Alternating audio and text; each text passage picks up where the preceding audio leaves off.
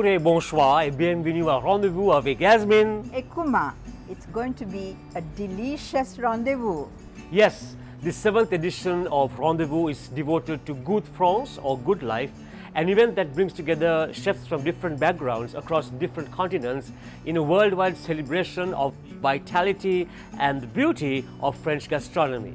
It was organized by the Ministry for Europe and Foreign Affairs and was initiated by Alain Ducasse, the first chef to have 3 restaurants awarded with 3 Michelin stars at the same time. Our guest on Rendez-vous is Aurélia Collard, the cultural attaché of the Embassy of France in Sri Lanka and the Maldives. Bonsoir Aurélia et bienvenue à Rendez-vous. Bonsoir. Can you explain to us what Goût de France is all about? So Goût de France, as you were mentioning right before, was launched in 2015, and it's an initiative by the French Ministry for Europe and Foreign Affairs and the chef Alain Ducasse. So initially it was a format of one single dinner that was held simultaneously around the world. It has now evolved to really take place in different time frames. Every year there is also a partnership with different regions in France. So this year it's the region Centre-Val de Loire. So it will be all about promoting its fishermen, its wine growers, its products. And also there's also an emphasis on sustainable eating and healthy eating that will be respectful of the planet and our health. And after the unprecedented health crisis, it's also very important to promote and support the restaurants and all the actors in the field that were deeply affected by the crisis. Could you tell us something about Alain Ducasse, who began this concept called Goût de France? Yes, of course. So Alain Ducasse is really one of the most famous chefs in the world. He really enjoys a legendary status in the world of gastronomy, and he's known not only for his incomparable touch in cuisine, but also on his portfolio of restaurants and hotels that he's created around the world. He's also an educator, a creator, a publisher. And what's interesting about his story is that at the age of 27, he was the sole survivor of a plane crash, and he was laying in the snow for 7 hours waiting for rescues to come. And since then, he's really had this approach that he wants to make the most of every aspect of his life. And only 6 years after this attack, he became he was heading the restaurant Louis XV in Monte Carlo and became the first chef that was awarded the 3 stars Michelin star. After that, he created his own restaurant, Alain Ducasse restaurant in Paris, and became the first chef to be awarded the 6th Michelin star. So over the years, he's also become chefs in many prestigious restaurants around the world, including the restaurant of the Plaza Athénée, the Meurice in Paris too, and the Dorchester in London. He also has a very strong emphasis in education, so he created his own culinary school, the École de cuisine Alain Ducasse, that is aimed at non-professionals in Paris. To really transmit and have this pedagogy around the philosophy of humanist cuisine. Aurélia, tell us, how does the French Embassy in Sri Lanka and the Maldives plan to celebrate this event? So the 4th edition of Goût de France in Sri Lanka and the Maldives will take place during 1 week from November 1st to 7. It will gather 12 partner restaurants, so 9 in Sri Lanka and 3 in the Maldives. And the idea is that the restaurants are invited to do their own French-style dinner, paying tribute to French cuisine and the values that we were mentioning just before. So it's the pleasure of sharing while promoting sustainable eating and healthy eating. It will also be an opportunity to showcase the talents and the excellence of the local chefs and to see their own take on French cuisine and the menus that they've created. Thank you Aurélia et merci beaucoup de votre présence à Rendez-vous. Merci beaucoup and thank you very much for having invited me to this, Rendez-vous.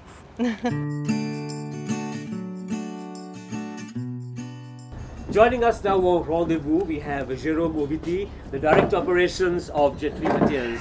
Bonsoir, bonjour et bienvenue à Rendez-vous. Bonjour, merci, merci. Pleasure being with you guys. Jerome, the 5th edition of Goût de France focuses on sustainable cuisine. Can you explain this concept? Yes, it's. I think you need to define it in 3 areas. First, you have the products, right? The sourcing and the cooking. So when it comes to sustainability in kitchen, if you look at the products, what you try to do is to avoid first to import as much as possible, or not to import as much as possible, right? So if I take our group, Jetwing Hotels, for example, is that we've banned a long time ago imports of any type of fruits. We have papaya, mangoes, bananas, we have so much to offer. So that's, you know, if you look at the imported items. Another type of item that we really ban is canned food. It's too easy to bring, you know, your tomato sauce in a can, open it up and travel it and say homemade. No, we do believe that it's important to have your product made locally. Plus all those products are available around them. So that's one thing. The sourcing. Sourcing is really a key element for us because you need to help and support the people around you. So you always have the local dealer with coconut, the guy who grows the bananas and so on. And that's what we want to do. You know, beautiful strawberries out of Aurélia, mushrooms that are grown there as well. So, you know, let's not use the canned mushroom. Let's support the local community who is around us. We have a policy that we try to source most of the product within a 15-kilometer radius of our hotels. So again, that's about sustainability. And then lastly, in terms of cooking, if you look at it, is local beef can be done perfectly well if you know how to work with the meat in question, right? So for example, I'll give you a quick tip. If you want to tenderize a sirloin or loin of beef, local beef can be a bit chewy and tough, you just wrap it up in a very thin sliced papaya over 24 hours. The next day, your beef is so tender. That's a very traditional way of making the meat tender. So going back to sustainability, use the local resources, the local product, the way people are doing it locally, and you end up having beautiful meal that you serve to your market, whether it's local or foreign market. So let's do local, let's think local, let's cook local. We will be sustainable. Thank you. What is interesting is how you can link sustainable cuisine with French gastronomy. Let's watch Chef Christophe Hay explain all this. La cuisine, c'est pas que aujourd'hui acheter un produit, le cuisiner, le préparer et puis le donner aux convives. Cette gastronomie durable, c'est avant tout respecter le sol, respecter les gens qui m'entourent, c'est mes équipes. On a énormément besoin d'eux. Toutes les personnes qui nous rejoignent ont cette même volonté d'être sensibilisés par rapport à cet impact sur l'environnement. Respecter les convives qui poussent la porte de mon établissement et qui ont envie de découvrir justement une cuisine engagée avec des produits ultra locaux. Je suis un terroiriste engagé auprès de nos petits producteurs. Ça, c'est du céleri doré, ouais. Et puis derrière, tu as la variété locale, là, le violet de Tours. Ces producteurs ont une vraie volonté de faire des jolis produits. Et ce qui est important, c'est justement d'aller à leur rencontre, de valoriser leurs produits, de les mettre en avant, de les emmener un petit peu avec nous dans cette aventure de la haute gastronomie. Je me suis donné la peine avec mes équipes de faire de la vente à emporter. Cette vente à emporter, elle a bien fonctionné. Elle nous a permis de pouvoir rouvrir avec un dynamisme. Et finalement, quand on a rouvert, on a eu un engouement. Ma philosophie de la gastronomie, c'est avant tout une philosophie humaine, bienveillante, respectueuse. Elle passe par cette partie végétale qui est très importante dans ma cuisine. Aujourd'hui, on travaille essentiellement que des poissons de Loire, donc des poissons qui évoluent sur le sable et les galets, avec des chairs très fines, des poissons qu'on ne connaît trop peu. Ce qu'on peut retenir de tout ça, c'est que dans un département, dans une région, on a tellement de richesses.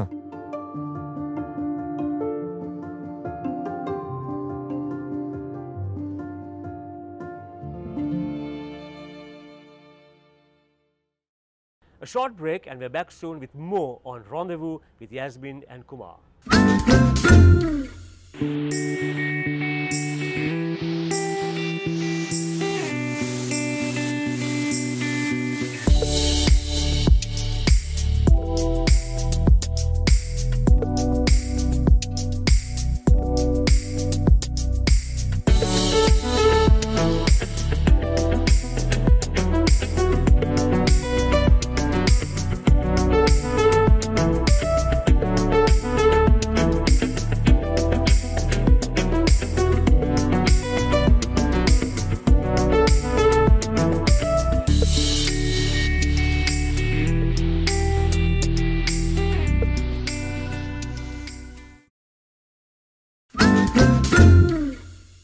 Welcome back to Rendez-vous. Jerome, what are the two recipes your chef Indika Bandar is going to do for us on the Goût de France edition of Rendez-vous? Well, in line with the sustainability idea, that what we thought is that we would, of course, use only local products. So the first one is curled endive. Endive is a very, very well-known, at least Belgium type of salad, if you want, but very, very much used in France. And interestingly, it's being produced here in Sri Lanka. So we decided to do the curled endive with warm bacon vinaigrette. The only thing in that recipe which is not produced in Sri Lanka is the red wine vinegar. So there's a moment where you can't be sustainable 100%, and we need a bit of a leeway. But that's the only thing. The rest is, you know, the pork is obviously from here, and the eggs and croutons and herbs that we have put in the recipe. The other one is a beautiful fish which I discovered some time ago when I came to Sri Lanka. Is moda, a grilled moda, simply grilled with a bit, again, with olive oil, because you need that extra flavor.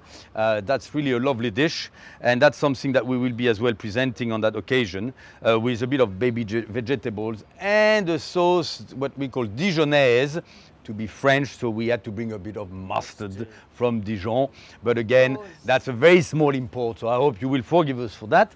But otherwise, we are using only local ingredients, and that's the whole idea of this year's Goût de France. Merci Jérôme de votre présence à Rendez-vous. C'est un plaisir, je vous remercie aussi. So, over to Chef Indika Bandara. Get ready with your pen and paper to take notes.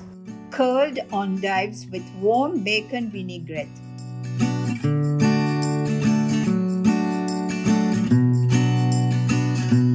To make the slow-cooked eggs, fill a saucepan with 2/3 of water. Add 1 teaspoon vinegar and bring to a boil. Break each egg into a cup and slide one at a time into the water. Reduce the heat to a bare simmer. Poach the eggs until the whites are set, but the yolks are still soft, about 3 minutes. Remove with a slotted spoon and drain on paper towels. Sprinkle with salt and pepper.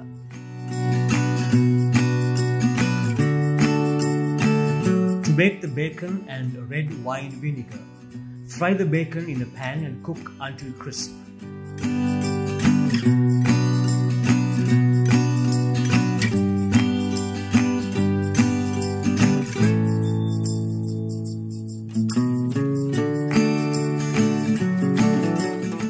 Add the onions, garlic,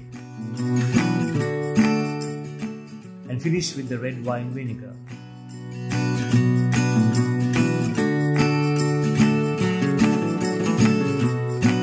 Cook for a while, remove and keep at cold room temperature. Wash and dry the lettuce and toss with the red wine vinegar and serve with the poached eggs and croutons.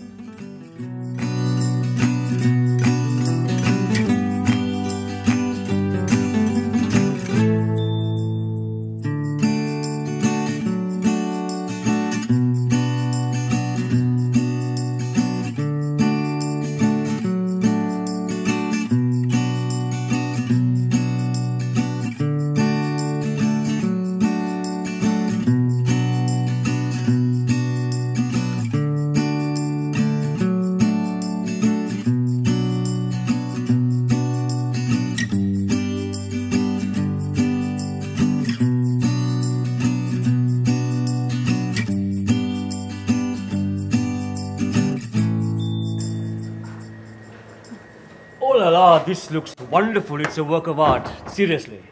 Up to you to try now, and if there are any questions, contact us. Yes, on our YouTube channel, Rendez-vous with Yasmin and Kumar.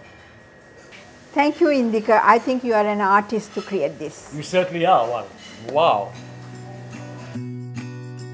The video of the making of this dish, grilled moda, which Yasmin is tasting right now without giving it to me, will be presented on the YouTube channel of the Embassy of France in Sri Lanka and the Maldives at 7 o'clock on the 4th of November in celebration of Goût de France around the world. And in Sri Lanka from the 1st to the 7th of November. Yes, you can also catch chats with the other Sri Lankan chefs who joined hands and are part of this celebration Goût de France, Sri Lanka 2021, on the YouTube channel of the Embassy of France in Sri Lanka and the Maldives. May I? Please. Bonne soirée, à la prochaine. À la prochaine.